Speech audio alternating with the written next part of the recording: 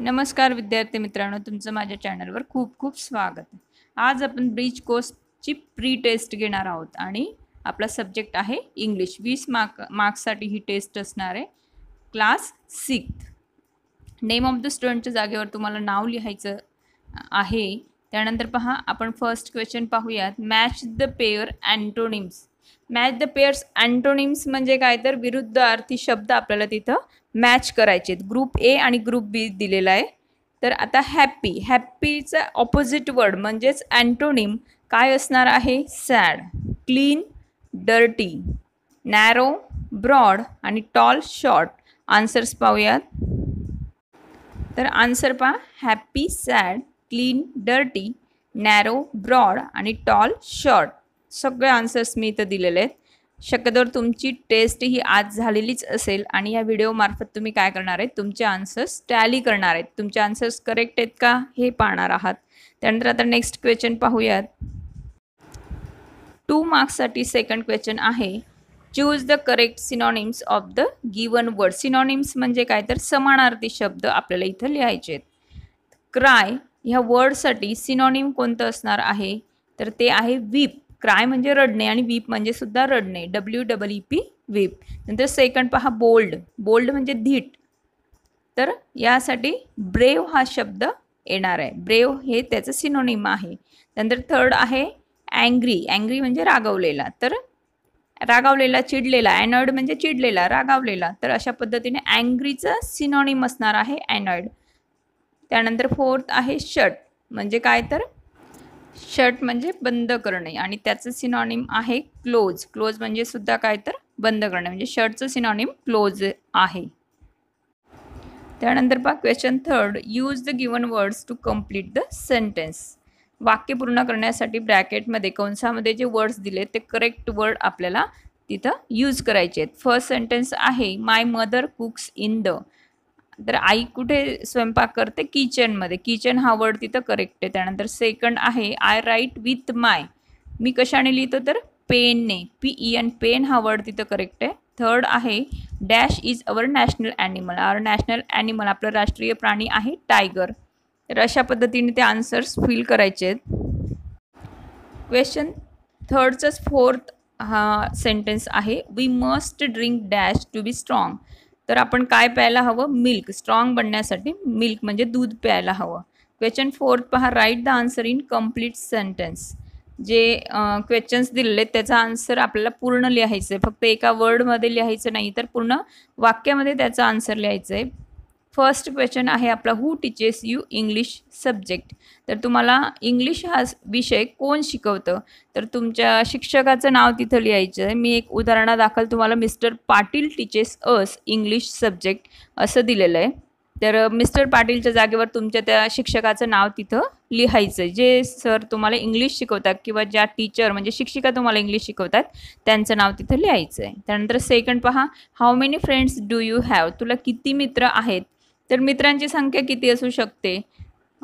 7, 8, 5, 4। मी एक उदाहरणादाखल एक तुम्हाला दिलं आहे की आय हॅव 7 फ्रेंड्स। 7च्या जागेवर तुमचे मित्र असतील तेवढे काउंट करून तो नंबर तिथं लिहायचा आहे। त्यानंतर next question third, what is the colour of parrot. Parrot म्हणजे पोपट, तुम्हाला माहितीच आहे। तर पॅरटचा कलर कसा असतो? ग्रीन असतो, म्हणून आन्सर दिले the colour of parrot is green. तुम्ही अजून हेच सेंटेन्स वेगळ्या प्रकारे असं लिहू शकतात, the parrots colour is green. Okay, दोघं करेक्ट असणार आहेत। त्यानंतर फोर्थ क्वेश्चन आहे व्हेअर डू यू लिव्ह। तुम्ही कुठे राहतात?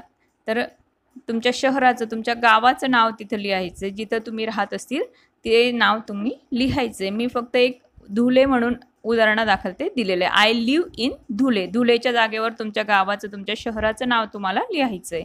त्यानंतर फिफ्थ क्वेश्चन पहा, what is your school name. आणि प्रत्येकाचं शाळेचं नाव हे वेगळं वेगळं असणार आहे, म्हणून जे तिथं ब्लँक आहे तिथं तुमच्या शाळेचं नाव इंग्लिशमधून तुम्हाला लिहायचं आहे। माय स्कूल नेम इज अशी सुरुवात करायची सेंटेन्सला, वाक्याला, आणि त्यानंतर तुमच्या शाळेचं नाव तिथं फिल करून म्हणजे भरून पुढे स्कूल हा वर्ड लिहून फुल स्टॉप द्यायचा आहे। अशा पद्धतीने 5ही क्वेश्चन्सचे आन्सर्स आपण पाहिलेत।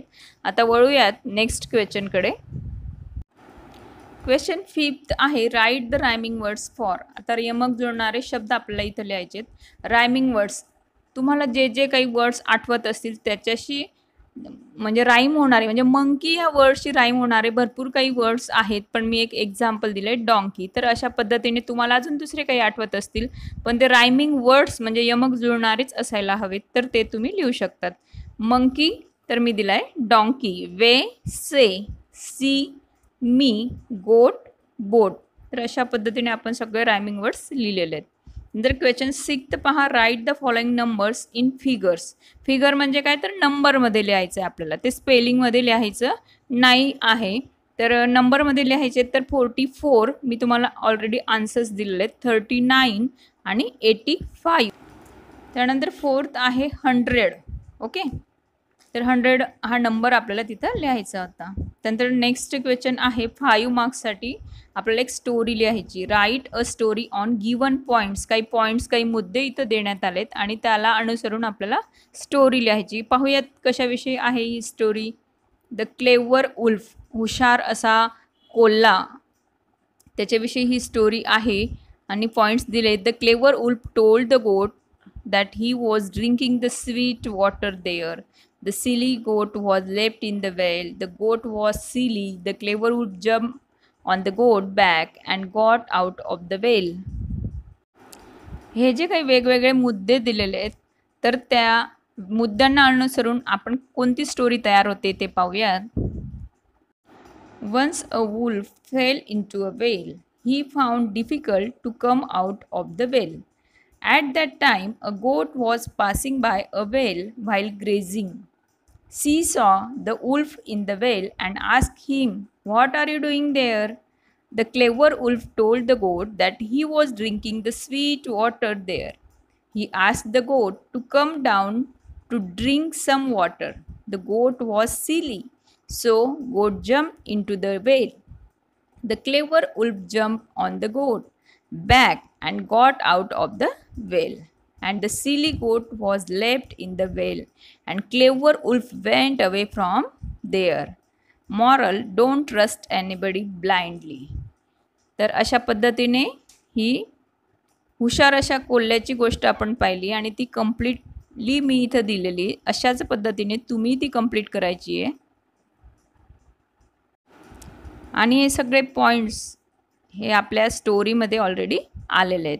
तर विद्यार्थी मित्रांनो, तुम्ही मला वाटतं तुमची जी प्री टेस्ट झाली आज तर ती अशाच पद्धतीने सोडवलेली असेल तर तुम्हाला नक्कीच चांगले मार्क्स मिळतील. 20 मार्क्सची ही टेस्ट होती.